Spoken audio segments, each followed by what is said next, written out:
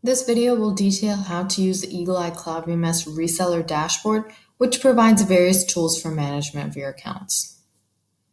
Within the account summary, I can see how many active accounts I have, how many active and inactive bridges and CMVRs are on my account, and how many active cameras I have.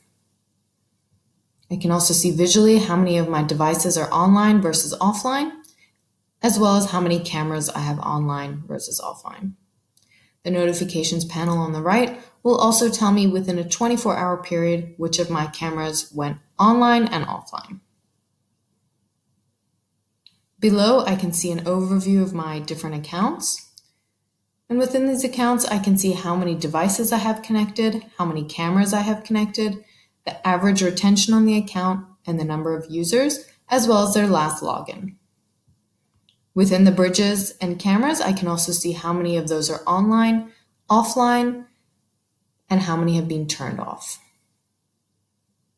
For each account, I can also access the settings, whereby I can come in and simply disable this login, for example, or disable the account. If the customer is no longer paying, I can prevent them from logging in until payment has been made. I can also set certain access permissions here. For example, I can disable any changes made to the account that will directly affect billing.